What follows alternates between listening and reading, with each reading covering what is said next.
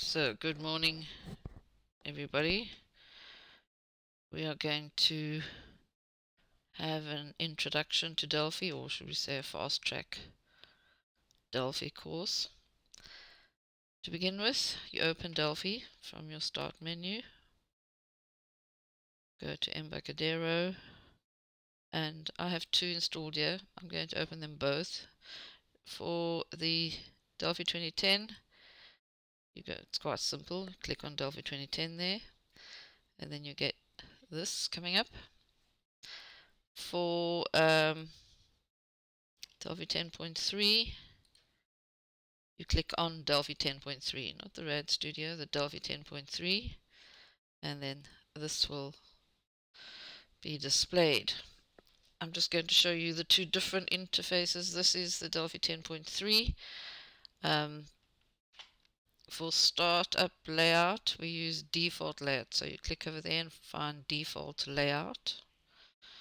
This is just a welcome page. You also see it in the Delphi 2010, but I've actually removed it already.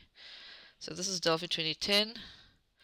This is Delphi 10.3. Now, in order to make 10.3 look like 2010, sorry, default layout, can you see? It's very similar. In fact, it's basically the same. So, for the purposes of this video, we'll use Delphi 2010. But let's just have a look here. We have some extra toolbars over here. An extra toolbar that's not visible on Delphi 2010. I'm not going to worry about that too much.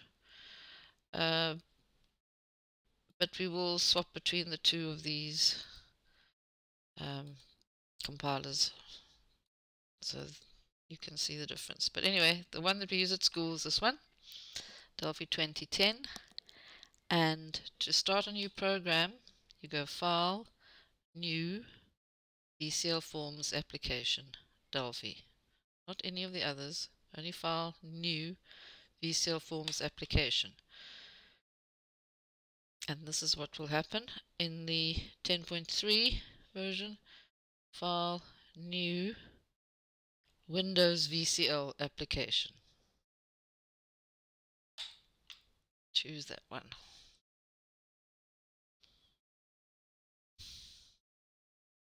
And there you have a similar screen. Don't worry about that menu bar. So, in each of both of these screens, we have 4 different blocks on the left, 2 on the left, 2 on the right.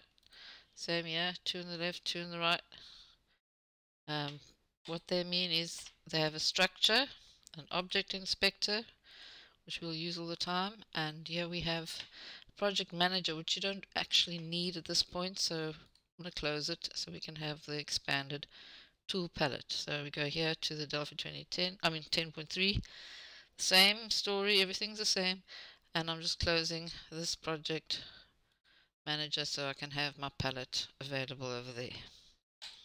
Right, so from now on we don't actually need to use the 10.3. Everything that we do in Delphi 2010 you can do in 10.3.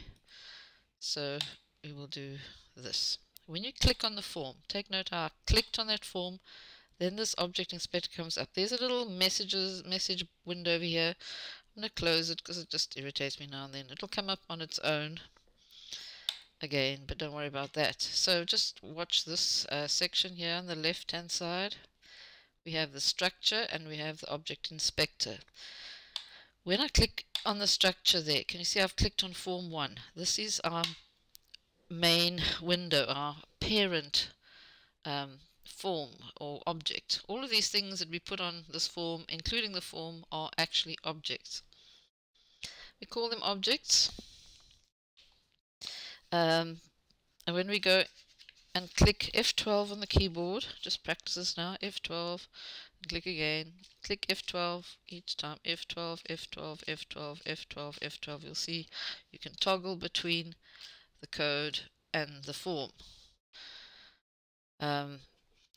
And in this form, on this form, we can go and put a whole lot of different other objects. No, we do not put a form on top of a form. That never happens. Can't do that. The form is the parent on which everything basically gets planted, so to speak. If I click F12, we have structure of the code here as well. And the two main things, it's a lot like a recipe. There's a word interface and there's a word implementation. The interface is like the ingredients of your recipe, and the implementation is like the inside that implement. There aren't any methods now, but that would be the methods, the way that you use all of your ingredients, etc., and what you do. So the implementation is like the methods of your recipe. The interface is like the ingredients. In all units, when you create a new program, file new VCL forms application, you will get this with the form. So behind the form we have the code, the recipe, so to speak. And then the name. This word up here refers to the way that it's saved on the hard drive. Unit 1. Well, we have not saved it yet, have we? But if we did, then it would be that word over there will be replaced with the name that we've saved it as. We're not saving it, but that is another whole big story all on its own.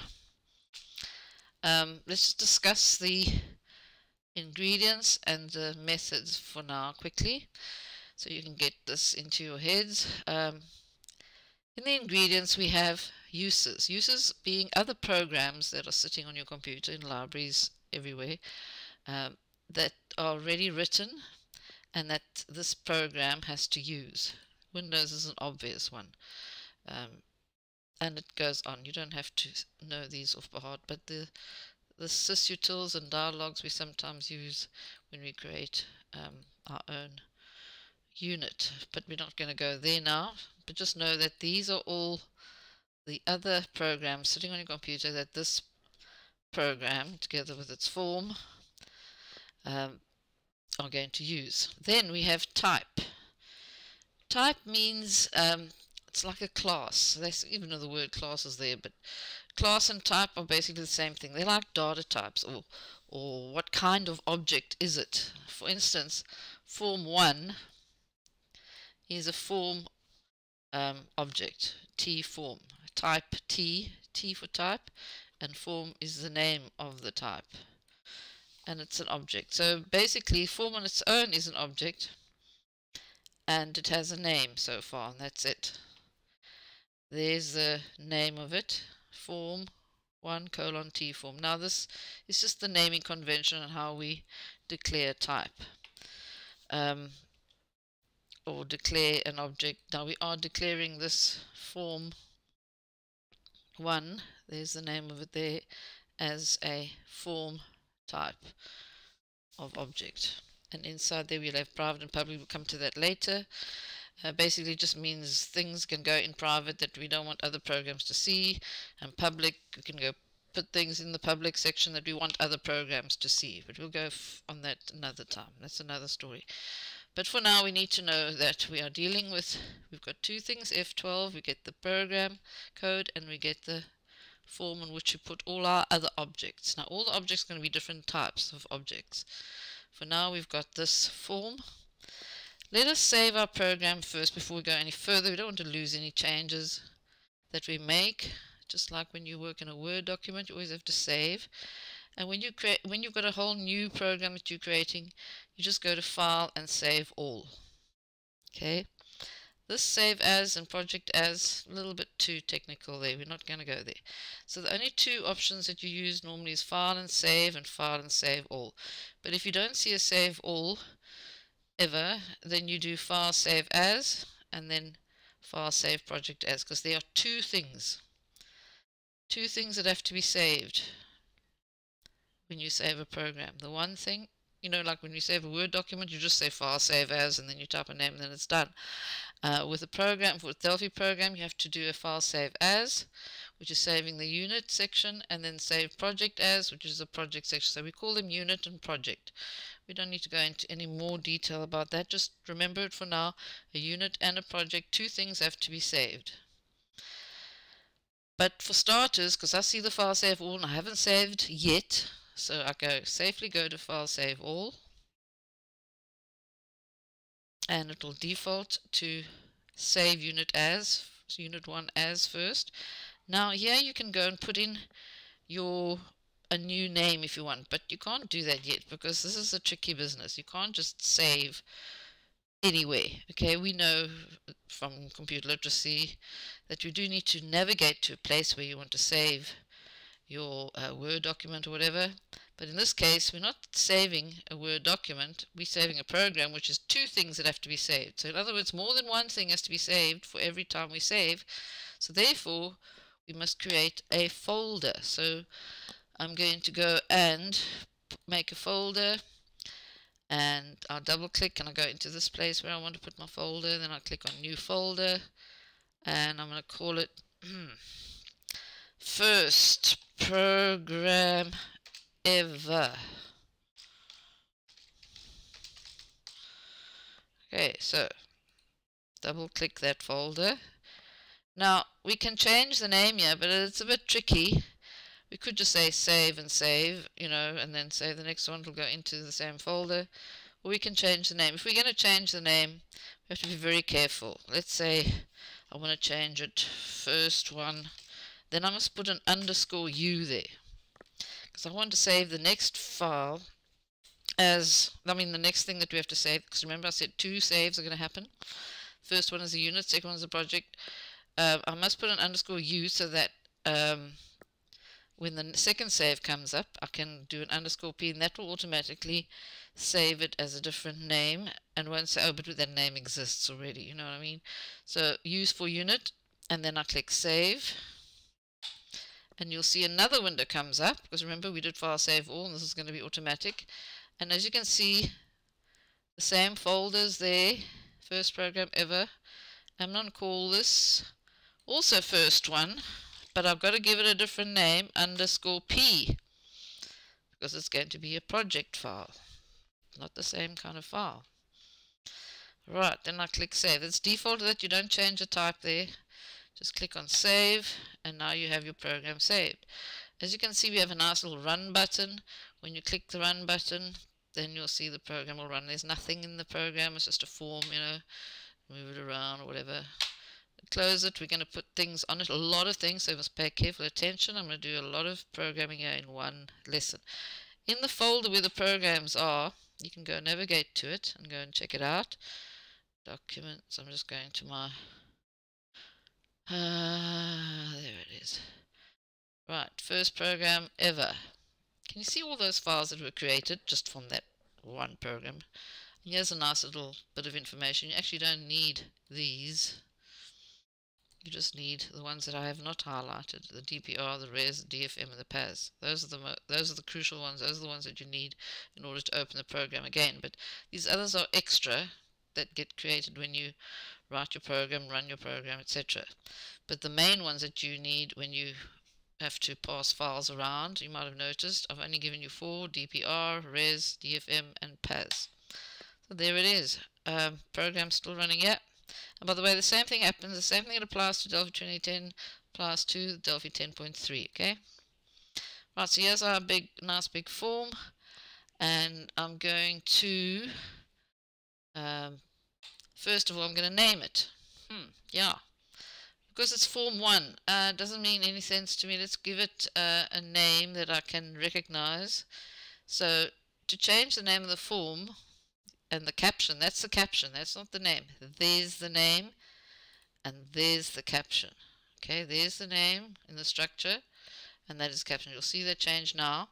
So I click on the form, either I click over here to select it, or I click there to select it, and then I go to the name property. This is what our object inspector is all about. It's all the properties and events. Now, every object, this is a form object, okay? A form type of object. We call them objects. Every object that we have in our program is going to have properties and events. Like, properties are the color and the size and the font and everything that describes the way it looks and behaves. And then, looks. And then the events are going to be all our methods that what we can do to that form. For instance, I can on-click it. I can click on it. I can close it, on close. I can create, or on create or on activate. That means when it's opening. I can, there's a mouse down. I can move the mouse down over the form. I can have a mouse enter, so when my mouse goes onto the form, then we have a mouse enter, and so on. So we're going to see those just now. On mouse move. If a mouse moves on the form, then we can have something happening. So these are where you can put your code, the code that's going to maybe change the form green when the mouse moves over the form. We'll see that just now. But first go to the properties. We want to change the name of the form, hey? So we click on the form and then we go to, not the caption. The caption is the way it looks. The name is the most important thing. That's what we use in code. So I'm going to go to the name property. I'm going to give it a prefix, FRM. Every single object name that we create, we must actually give it a prefix so we know that that object is this or that object is that, and so on. In this case, for a form, we use FRM. I'm going to call it first one. Then we're going to, can you see what's going to happen now? The caption automatically changes to form first one, okay, to the name property, but we don't actually want to see that up there. We want to have a nice little caption, so we click on the form and we go up to the caption property and we say first program ever, exclamation mark. Okay, so there, the caption has changed, as you can see, and that is the name over there. The name is different to the caption of the form. Always remember that. Right, now to get the fun stuff. Oh, let's change the color of this form when we move our mouse over. Remember we saw a mouse move event here? I thought it was quite interesting. If we want to change the color of this form when the mouse moves over it, that would be fun, wouldn't it? We can go to on mouse move, we go to events, yes, and notice we clicked on the form, go to events, on mouse move, and then you see the I-beam there? You can see an I-beam at the bottom. When you double click on that I-beam, then we'll see this come up automatically all by itself. Now, in order to change the color of the form, we've got to type the form's name. Remember, we call it form first one. Did we call it form first one? If we don't know, click F12 and go click on the form, go over there. There you see, there's form first one. So click F12 again. We still look. I'm still in the mode. Form first one dot color equals, and by the way, the dot color is the color property of the form. Let's go and have a check. If I click on the form, can you go to properties over here? Can you see there's a color? Look at that. At the moment it's button face, and there's a whole lot of different colors you can choose from, and look there. CL lime, CL aqua, CL green, and CL red. I don't know, CL sky blue. Maybe make it sky blue. What color shall we make it? I think we'll make it sky blue. CL sky blue. See where I found my colors? That's how you can do it. So anyway, go to click F12 again, and we find this thing. Look where it's sitting. Oh my word, it's sitting over here underneath implementation. Remember the method? Anyway, so yeah, I'm going to write my very first code ever. Form first one, type a full stop, and then type color. And then we say equal. Now we don't just say equal by itself. You have to have a colon in front of it. That is an assignment statement. CL sky blue. I just type the color right there. Now we need to have a semicolon. That's normally supposed to be there after every line when you write your very first code. And there's an end here. You don't need to have a semicolon before the end, but normally you do have to have a semicolon. I'll just put it there. I'm going to make the size of this font a little bit larger because it's really not large enough for you. So I'm going to go to Tools, Options. Let's hope I'm going to the right place now.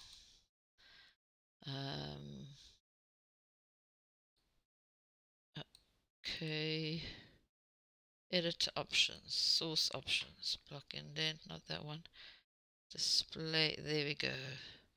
I can make my size of my font larger so that you can see. Oh, is that too big? Don't think so, not for the purposes of our program. Anyway, so there's the full mouse move event. If I run the program, let's see what happens. And I move my, I already moved my mouse over it, you see. You have to get your mouse out of the way. So, see, there's my mouse on the left-hand side, going in, going in, going in. Doop. Can you see? I moved the mouse over, and that's what happens. Isn't that super awesome? So we wrote your very first code, and let's hope you can pick that up again. Now, we're going to do the next thing. We're going to add some components. Now, the thing with programming is you have input, processing, and output. Now, the processing happens, with events. All these events are where the processing happens. The properties are just the way this looks and what it changes. I mean, if you look at the form properties here, we have all different things about the way it looks. Whether it's visible or not even. And enabled, in other words, you can see it but you can't use it, kind of thing. So there we have all the properties here, the way it looks, where it's situated, and so on. We only worry about the caption and the name and the color and the for the form, the size, maybe caption, name, color. We don't worry about much else with the form, but for other objects that we put on here, we're going to worry about a few more things here, and there will be different properties and different events for the other objects that we put in. So first of all, let's have a look what we got in our code. Click F12. What do we see? Well, I think I might make this a little bit smaller, hey? Seriously, it's a little bit too big, the size. Right, let's make it 16. Is it manageable? Okay, so what we're going to do is we're going to look at what's happening here on the code part, in the code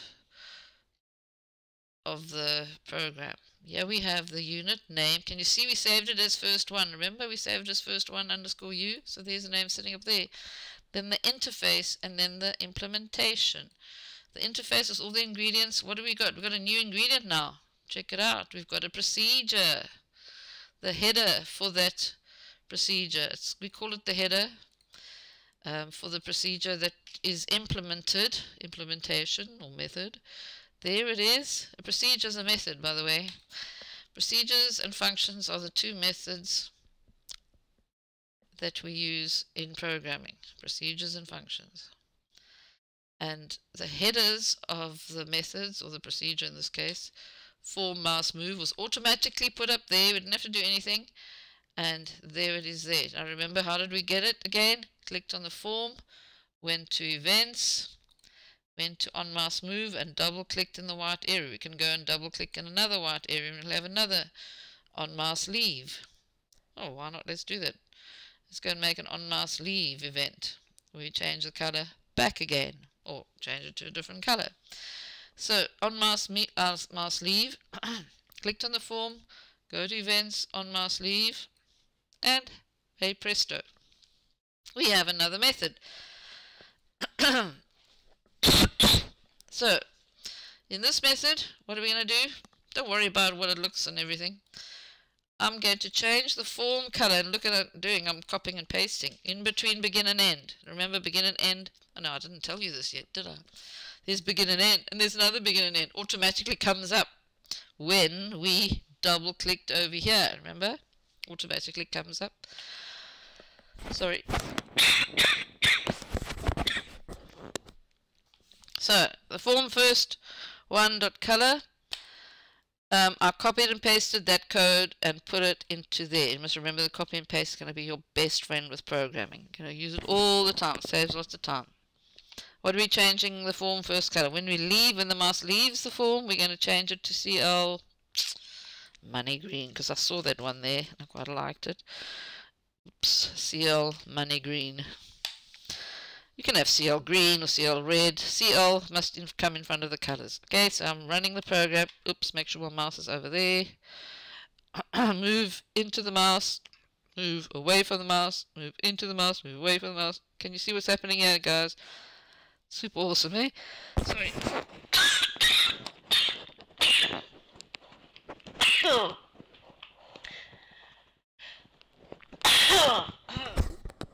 Sorry, I just had a coughing fit there. Anyway. No, I don't have the dreaded disease. Right, so here we go. Let's go and put some objects on the form. We're going to put a couple of things. Over here we have categories of objects. And you get to know where they are and so on. But there's a nice little search bar there. In the tool palette, underneath there's a little magnifying glass. If you want to look for a label, let's type label. Our label is the standard label for output, so I'm going to put it in the output section. But let's go and make some sections on our form so we can see which are the outputs and which are the inputs. The sections we use, or the way we use to section our form up nicely, is use a panel. So I type panel over there, click on the panel, and I draw a section. There's another thing we can use, would be a labeled sort of panel, but I can't find that right now. Anyway, it just calls it panel. So there we go. Let's put two panels up. Panels are like sort of mini forms on top of the form, but they're not really forms, they're just panels, you know, just another name to section things off nicely. And over here I'm going to divide my components into output and input. Input being all the stuff that goes into a program. Output is going to be display, whatever you see or hear or print out. In this case all we're doing is displaying. So panel. Panel 1, can you see it's got a name there? We actually don't want it there. It looks messy. The name and the caption. So we have a name and then we have a caption. And before we go on, I'm going to just have a break and then I'm going to see you just now when we carry on with this program. Okay? See you later.